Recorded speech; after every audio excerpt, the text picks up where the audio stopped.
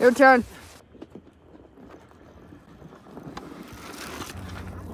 Whoa! Ah!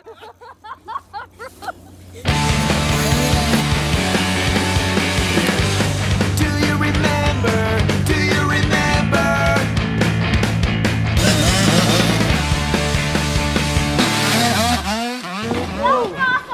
Can I just start out by talking to the dads in the group, the fellow fathers, especially the young dads? One of the important things, one of the responsibilities that you have as a dad is keeping your kids alive through things like feeding them, finding food, getting food for them and having them eat it. Sounds simple, but these days it's getting increasingly more and more difficult. Let me explain. 2012, you've got 3 kids. Life is good. You go out, you buy a 99-cent corn dog or a taco. They split it, and then in a few years they graduate to an actual kids meal. And it's like $2.99, $3.99, $5. They get a few different things. They get a toy or whatever. They're happy. Then comes the day when they want a full meal themselves. Are you kidding me?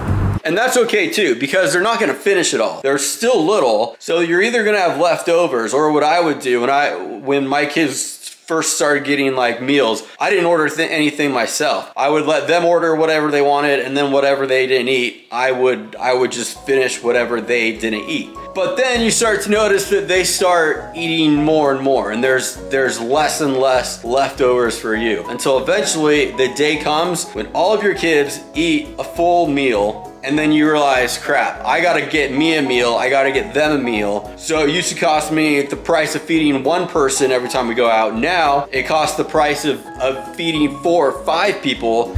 It's a lot of money. And I remember being like, okay, well, at least this is the worst that it's gonna get. At least it's never going to get worse than this right now. But I was wrong. It continues to get worse because apparently Chipotle doesn't put enough meat in their burritos for Lillian, so she needs extra protein. And apparently Luke doesn't need 1 burrito, he needs 2 burritos, or a burrito and a taco and a quesadilla. So it just keeps getting worse. Feeding your kids just keeps getting more and more expensive, but I can help you out one time. One time I can help you out. For your first ever Flex Pro order, I could save you guys 40%. And this is pretty rad because it's shipped right to your house, shows up frozen, you throw it in the freezer, super convenient. Put it in your microwave, cook it up, feed your kids, they're happy, you're happy, and life is good. And hey, 40% is not bad. That's a good deal. Like if I went into Costco and I announced that because of me, everyone gets 40% off, I would have single moms throwing themselves at me. That is so true. I can't hook you up at Costco, but at Flex Pro, I can save you 40% off your first order. So click the link below, save money, feed your kids.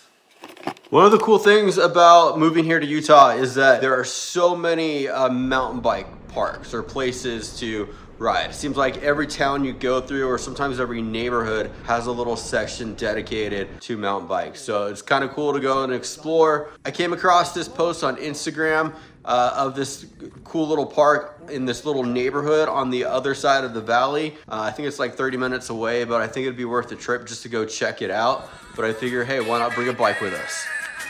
We just gotta open it up first. I wanna push it up these stairs. Yeah, this is good. Yeah, it's really packed in there.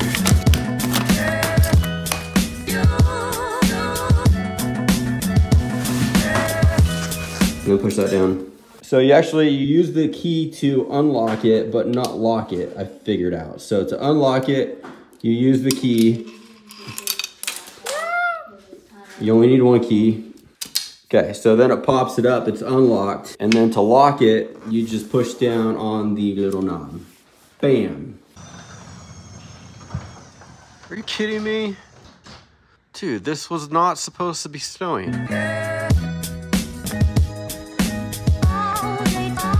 You got the e-bike folded up in the back. I'll show you how to do that later.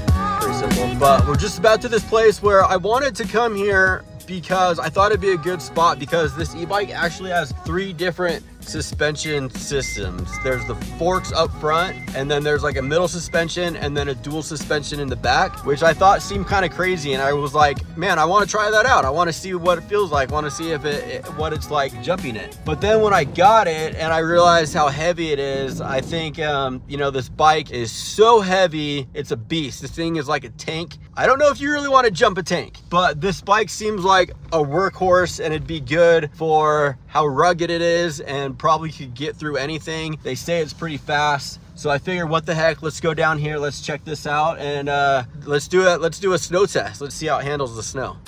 Here, Luke, film me. Not you, film me. There really is only one way to unfold the bike that I have found, and that is like this.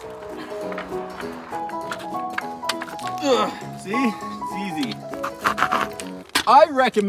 Personally, I recommend locking it in place so that way the bike stays in one piece. Just one of the things I like to do. All right, so this is the seat post. The seat post is pretty beefy. Like, look at this. This is the locking mechanism. Okay, have you ever seen a bike with a lock post like this? This is so intense. Overkill. Anyway, so this is the battery. The battery is the seat post. You have a key, you unlock it, slide this up. It is not easy, it's kind of heavy. Takes a little bit of effort and manpower, which we're not afraid of. We're not afraid to get our hands dirty and do some work to get the battery out. 3 suspensions, you got the forks. This does not seem to have a lot of travel. There's a little bit of travel right here. There's 2 seats. It comes with options. Like you ride on this seat. I'm bored, I'm tired of this seat. This seat's just getting old. What? New seat, second seat, this is nice. You know what I'm saying? All right, let's try it out. Push this button and turn on. Boom. Boom. Hold this button right. Okay, it helps if you move it. Okay. And then we don't want level 0, that's for sure. 4. We want level 5 is what we want. See what I mean, guys? This thing just looks really beefy. It looks like a tank. He fits great on it. Throw on throttle right here. And I wasn't done yet talking, but okay, go ahead. Whoa! Oh.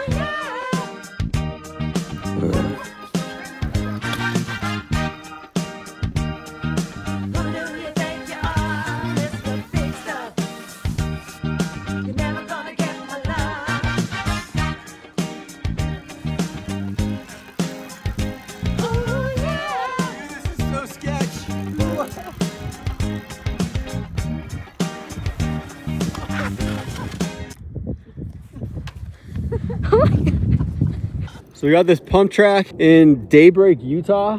And then there's some other jumps down here we haven't gone to yet, but dude, what a little cool neighborhood. If you're like me, you just see like open, vacant areas, kind of like on on-ramps on freeways and stuff. And you're like, man, that could be a sick little spot for a track or something. Whoa, it looks down. But no one ever does anything with it or builds anything, except for here in beautiful Daybreak, Utah.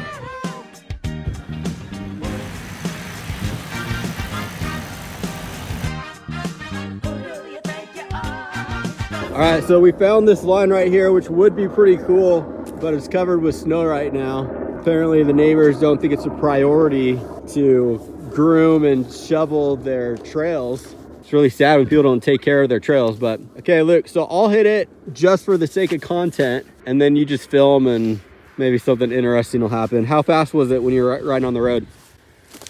I think I got like full speed, like 25, 26. Nice.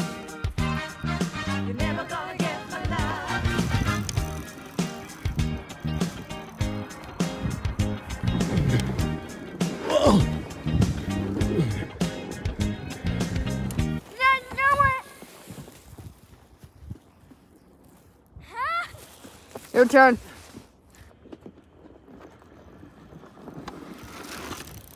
Whoa. Look, how many tracks were here when we got here? 3 or 4? None. There was no tracks on this line when we got here. How many are there now?